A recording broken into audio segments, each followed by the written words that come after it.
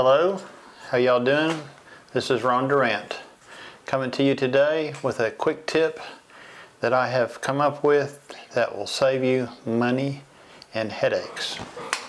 So some time ago I was hiking and I was doing some video work on a hiking trail, and I had my Rode Wireless Go 2 microphone with me, and I wear a backpack. It has a cross strap on it, and this microphone was clipped to that on the cross strap. Well, I lost it. I couldn't find it after I lost it, and it was $100 to replace it. So I got to thinking, how in the world could I keep this attached to me if it was to come unclipped from the backpack? Because they are little devices and they can come off very easily. They're not held on there by just a little plastic clip.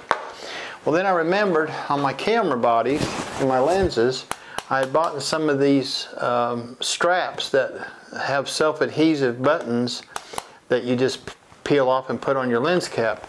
So if you happen to be walking down the hiking trail with your lens and your lens cap kind of come loose, well, it won't fall on the ground and you'll lose it. It stays attached.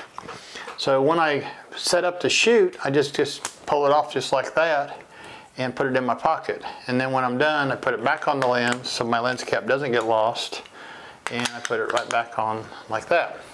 So I thought, wow, I believe I could use those for something else. So I bought them from Amazon, and they're a package of 5 for $7, $6.89, something like that.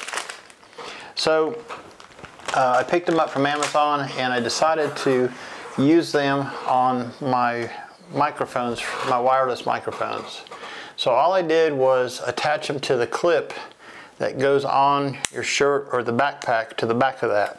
So what I do then is when I put it on my backpack so I can talk while I'm hiking, I just take it and wrap it around itself, pretend like my fingers are the strap for the backpack, and I go like this, and there it is attached to the back strap, the strap on the backpack. And if it does come unclipped, it just dangles there like that. So I'm hoping that will save me in the future from losing one of these, or for that matter, a lens cap.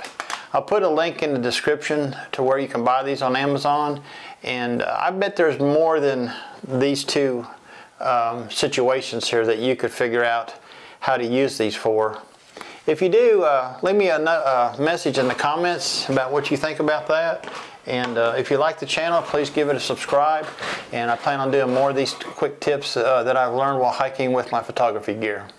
So have a good evening, and we'll see you on the next one. Bye-bye now.